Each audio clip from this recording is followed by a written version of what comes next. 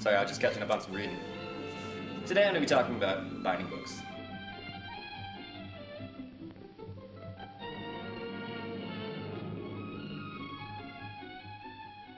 Alright, let's get started.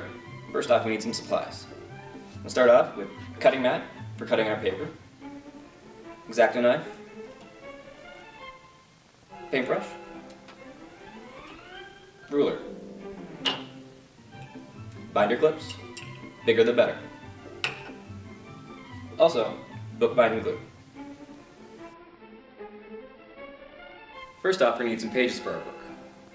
So what I've done was take a standard 8.5 by 11 page and fold it in half, making 2-page signatures. Also what I've done is take an 11 by 17 page, which is going to be our cover. It's pretty light for a cover, but it'll work out for this demonstration purpose. So as you can see, I cut the page to be the same height as the pages that are going inside the book. And I left a lot of excess, which is going to work out better for us in the end.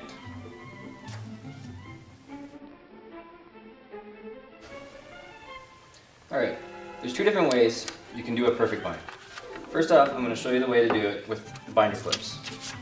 So what I've done here is I took my piece of paper for the cover, and I've already scored it to be the same size as one of the pages. I'm just going to fold that and get that ready. Okay, so first thing we have to do is take all our pages, make sure they're all set up to where they're supposed to be. On this one I'm just going to do a standard page bind where all the folds are going to be in our binding. So what you want to do is take your pages and try to get them all lined up flush. This is one of the most important things doing a perfect bind. To make it look real good, you want to make sure your pages are all good and flush. So what we're going to do is take our binder clips after we get our pages flush and just clip them real close to the binding where it's going to be. So at this point, after we get it all flush, you want to double check it, make sure all your corners are good. It's not too bad. So at this point, what you do is apply your glue on top here of the binding. Make sure you want to get it all in there good. Try not to miss too much. So after you put the glue on, you take your cover, and where it's folded, you just press it down and make sure it's in real good. At this point, you can flip it over. Usually you want to prop it up on something and just let that dry. Alright, our other option for doing a perfect bind is actually making a jig, which is much more effective than using the binder clips.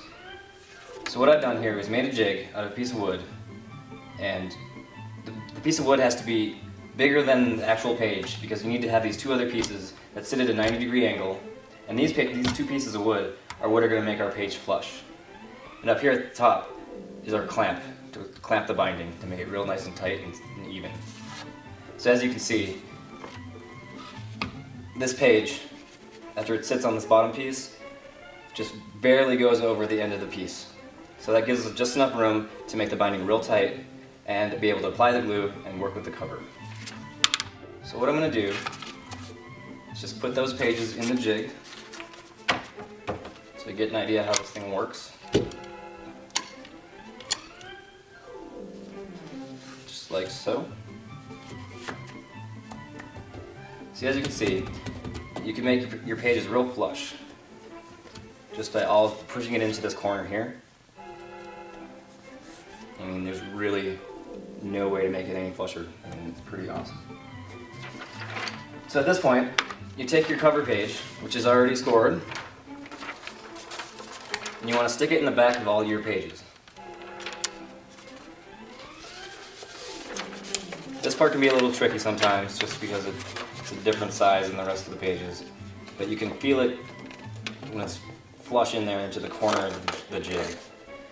So you just want to continue to check your flush all the way around. Once you get it flush, you can tighten it down.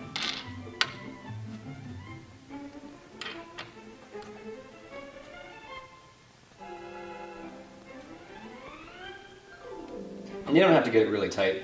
I mean, just tight enough so the pages aren't going to be moving around. just like so.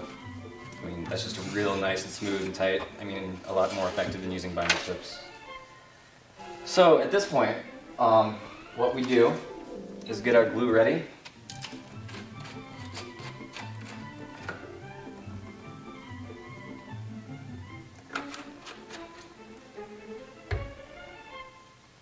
So from here, all you have to do is we're going to apply the glue onto where the binding is going to be.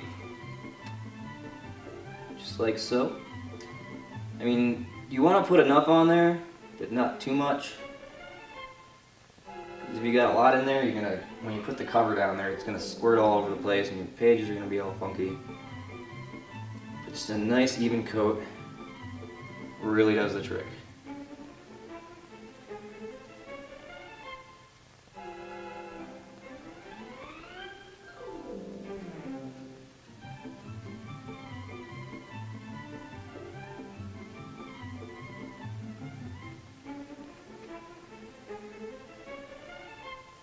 And, you know, sometimes if you put too little in there, it's not going to have enough saturation into the paper, and then your pages are going to fall out and you're going to be an unhappy camper.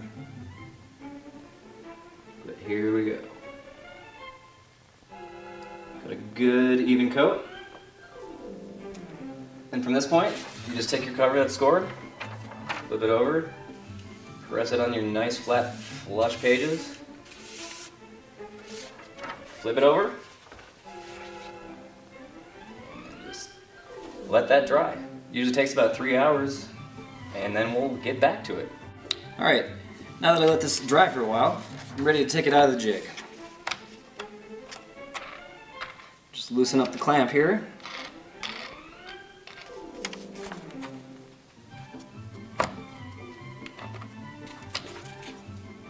And we're going to just slide her out.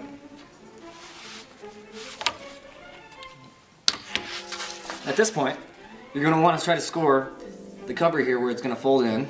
And what you can do is just score right next to the page where you want your cover to fold at.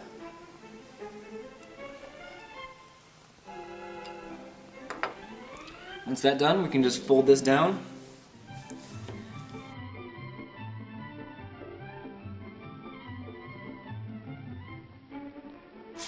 So from here you can see how we have the excess for the cover. And the reason I did that now is because when you're planning on binding your book, you don't really know how thick your book's going to be. So if you pre-cut the cover, your cover might end like way before the page is like even stops, you know, you don't want to do that. So that's why we do the excess. And in this part, it's really easy. What you can do is take your ruler and line it up with your last page here. Try to make it as flush as possible. And take your X-Acto knife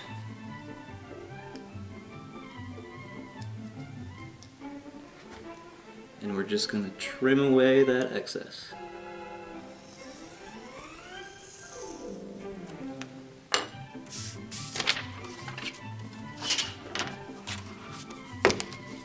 There we have it.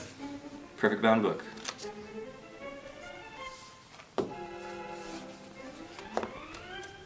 Alright, now that we have a perfect bound book, I just want to thank you for joining me today. I hope these new skills will get you far.